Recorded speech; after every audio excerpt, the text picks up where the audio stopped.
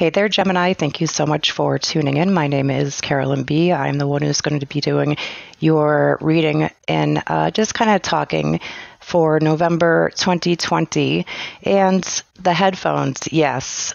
Gemini, I'm only bringing this up because you may be dealing with some distractions, okay? Now, this reading could have to do with love, friends, family, finances, health, anything like that. I'm having all of the signs here working with selenite here. This crystal is absolutely fabulous when it comes to working with your home environment, with your office environments.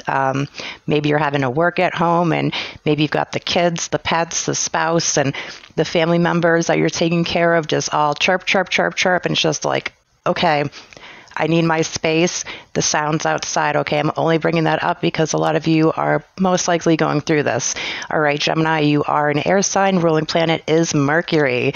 All right, some of you could also possibly be working with electronic difficulties, stuff like that. And okay, so I would like to give a big shout out to Necole and my fellow spiritual superstars out there. Thank you so much for allowing me to share this platform with you. So let's just get started here. We also have a big shout out to Angela Johnson for leaving a nice loving comment last month. And I do appreciate that. Thank you so much for taking the time to watch this and to comment. All right, so let's just get started here for our Geminis when it comes to November 2020. You know, cross watcher or pull up a seat. This reading can go vice versa. I'm just going to pull a few cards here, see what comes up. And again, this is not gender specific, anything like that. So this is probably the third, fourth time I've tried to record this. So and Geminis, I'm only mentioning this because it seems like distractions for days. And you could be working in the day, working at night, and it just, you know, it's a test. It really is. It's a test.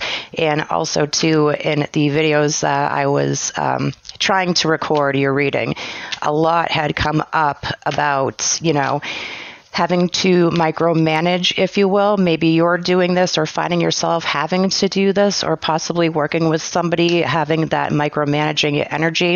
And it's not because you or the other person may be trying to be rude. I'm not sure. Maybe they are. We'll look into it. But I feel like that for a lot of my Geminis out there, my air signs, I absolutely love you. You're having to do a lot of this, you know, let's say, for example, maybe you've got kids in sports and it's just like, all right, I'm going to be the coach because there's a lot of weirdos out there and I want to make sure my kids are protected. Nothing wrong with that. However, your energy may be drained, or I want to cook this and, you know, I've got to look up this. So, you know, our diet's good, or I've got to, you know, take care of the kids, take care of my business. If you plan on running a business, maybe if you lost a business due to all of this, possibly it's just like very, very overwhelming. A lot of us are going through it, and we're all here to help and support each other, which is another reason why I love Necole. I love Spiritual Guidance Academy, and you know, it's tough. It's really tough. And especially if you're intuitive, it's very hard to, because you see things, Gemini. You're very psychic. And a lot of the times it's just like, all right, I do not want to burden somebody else with my problems or fears or worries. I know this about this person. I know that they're dirty. I know that they're shisty.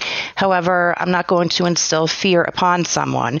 I mean, it's just, and however, taking time for yourself. And it's just like, Carolyn, what time am I supposed to be taking for myself? I'm having to do this on my own, even if you're teamed up with a partner, even if you're married. It's just like you're both having to do this, and it's very overwhelming. And it's just like, okay, when am I going to snap here? You know, I get it. I totally get it. So let's just see. Let's pull a few cards and see what we've got going on for our Geminis when it comes to November 2020. All right. This card here says Shoalin Master, be graceful in movement and in action. All right. I notice this a lot when it comes to our dear Geminis. All right. You see how he's just holding this. It's just like, all right, I swear. You've got the sphere right there. This is controlling and mastering your emotions. This is controlling and mastering your spiritual gifts. This is controlling and mastering, anything that's going on within yourself that you may be trying to work on with yourself. This is also controlling and mastering relationships. You've got what it takes to do this. And do not let anyone ever tell you that you are less than. You have the praying mantis here. When it comes to the female praying mantis, we all know that story. If you'd like to look into it, it's a creature that the females of the praying mantis, what happens after they're done mating, is the male's demise. Now, not saying all my female Geminis out there doing this, or the males, whatever, but it's just like, how come every time we have such this passionate, wonderful experience, I almost want to feel like I want to rip their head off, if you will, metaphorically speaking, of course, not promoting violence or anything like that. Or it feels possibly like somebody may be doing that to you or just kind of going in on you. It's like you can't do anything right, even though you're trying to do it all. You're trying to focus all of your energy on everything else and getting those phone calls, maybe those emails, and it's just like very, very overwhelming feeling here, but you are mastering this and you will be successful in all that you do. And people do not realize what goes on behind closed doors. If only they did, Geminis, if only they did, maybe they would have a better understanding of where you're coming from. All right. And this is control. This is also controlling if people are trying to scare you, the fear mongers out there. This is also being able to control any situation because you do have what it takes. And that's what really intimidates people now, isn't it? How'd you get that business? How'd you get that man, that woman? How'd you get that perfect house? Or how'd you get this? How'd you get that? And it's just like, have you been listening to anything I've been saying? No, you've been doing the hearing, the nodding, pretending you're hearing me, but not actually listening to me, okay? Some of you, again, may not have those things. Some of you could be in situations, maybe you're homeless, looking for a place. Single. Maybe you feel like no one has your back. I get it. I understand it. Been there. And that can be very hard. And it's really mastering it yourself, figuring out how you're going to change your own destiny because you really can't count on anyone. However, do not block the right people away and let the wrong ones in. I've had to learn that the hard way.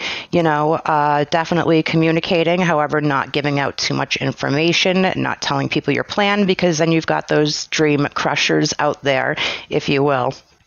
All right, so let's look a little bit when it comes to love and possibly some signs to be on the lookout for, all right? Or maybe somebody inquiring about this. Maybe if you just stumbled across this message could be very well for you, whether you've got Gemini in your chart or not. All right. This is wonderful. I'm loving this. It says take a chance on love. And it says when we start to love, our lives are changed forever. Of course, that has to do with loving yourself. All right. Regaining control over your life because this is your life. If somebody else wants to live their life, do not let them live it through you. And I feel like that sometimes we may let that happen. And other times it's like, no, we're setting up our boundaries. And boy, does that really ruffle some feathers. However, this is taking a chance for some of you that may be single out there. Is this guy or that woman really that into me? Should I take a chance? Should I call them? Should I message them? Again, we're in interesting times. Like, hey, I normally... This sounds crazy, but, it's like back in the day, you used to be able to go out to places to meet people. Now it's just kind of like, well, I'm in isolation and stuff like that. But hey, we could still kick it when it comes to, maybe a Zoom meeting or, possibly Skyping, anything like that. However, I am seeing you also taking a chance, especially when it comes to relationships. If you're already in a relationship, it's just like you guys can weather the storm. Guys, gals out there, look at the darkness, look at the rough waters here, and look at this, what we have. They're almost going into this love tunnel here of fabulousness because it's just wonderful. The weather looks so much better right there. Some of you could also maybe possibly thinking of moving. All right.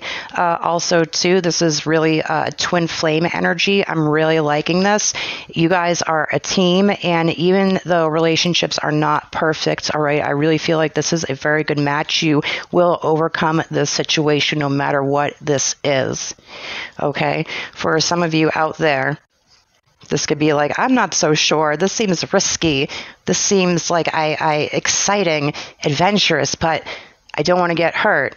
Very understandable there. Again, this could possibly be for some of my, in that category, should I stay, should I go? Is this person really that into me? I've given them chance upon chance, or vice versa, and are we going to make it? This is a positive knowing, saying, yes, you will. If you want to. In this case, the ball is in your court. Do not let anyone push you or bully you into this, all right? But definitely take a chance on love. For my singles out there, if you're like, Carolyn, I don't know what you're talking about. I've not met anyone, and the future is looking grim and gray and dark and this and that, and I'm not so sure about this. And it's just like, okay, well, you keep putting that out there. That's exactly what you're going to get back in. A lot of you are empaths. You're like a sponge. You're absorbing this energy that really isn't yours, so don't own that. And this is really great. I am almost picturing someone out there like a friend or a frenemy or something like that, and they're just like, you shouldn't date so-and-so. They're not good for you. Or how can you like that person and this and that? Just like, hey, listen, this is my life, okay? I'm a Gemini. I'm good looking. All right. People love me, and you've got your choices, Gemini. I've said this, I don't know how many times before, but you have your choices here. So you may find people may be getting jealous of you. Okay. This is them possibly taking a chance on you. Maybe if they're acting a little bit out of control, or just kind of, how do I word this nicely? Maybe if they're being like really snippy with you, possibly it may have nothing to do with you. Maybe it's something that they are dealing with. Perhaps they're scared with everything going on, and you could be the strong shoulder for them to lean on. However, this is looking very good. I'm really liking this. Possibly a reconnection. Sometimes when we break up with somebody and then we reconnect a few years later, all right, we were meant to separate from that person in order to come back together, in order to build that relationship, come together a lot stronger. So that's wonderful. I'm really liking that. Somebody out there may be like, oh, I don't think so, Carolyn. They did me wrong again. It's just like, okay, working on yourself, finding out, possibly were there mistakes you made? Were there mistakes on how you've been attracting certain types of people into your life? And I've had to do it too, cutting certain friends out of my life. And it's just like, boy, did they get angry. Boy, do people get angry when they do not get what they want, don't they, my Geminis, huh? And it's just like they blame everything on you, and really it's their stuff. It really is. And I understand your tears and feelings, everything that you're going through. Do not go blind to source. It does not go blind to your angels. They see what's going on. Justice will prevail. All right, so for your very last card here, actually, we are going to, some of you could also be working with water signs when it comes to water signs, possibly Pisces, possibly Scorpio, also to maybe even Cancer, all right? Very last message here, we have the King of Cups, all right? And this one had kind of jumped out here, so this is really good. I'm really liking this. The Page of Water, intuitive, sensitive, artistic, and very friendly is somebody you may be on the lookout for, or it could be a representation of yourself. A new person enters your life, and a relationship begins a new phase. So congratulations. Big shout out to anyone that's getting married out there. Maybe found out that you are going to have a child. That's wonderful. Possibly moving in together, getting away from all this, possibly buying a house in the woods or the mountains. And, so you don't have to deal with all that noise and all that stuff out there. Heightened psychic abilities. The world is yours. Look at that. How wonderful that is.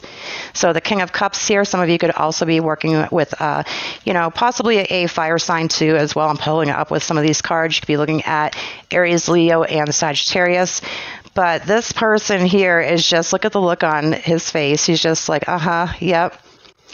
it's like that eat and grin, and it's just like, okay, I see what's going on here, and I'm just going to wait and see what I bring in, because I know that this person is really messing up, and I don't have to do anything about it.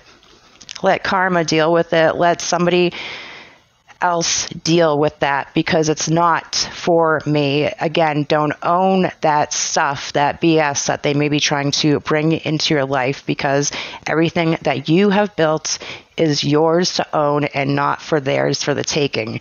All right. I'm seeing wonderful things, and thank you all so much. Things will be calming down. I do promise you that. So be prepared for November. I can't wait to see what you all have to say. Thank you so much, and until next time.